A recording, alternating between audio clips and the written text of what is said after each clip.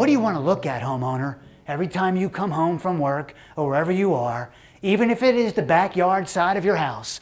What do you want to look at for the next 15, 20 years or the next storm rolls through?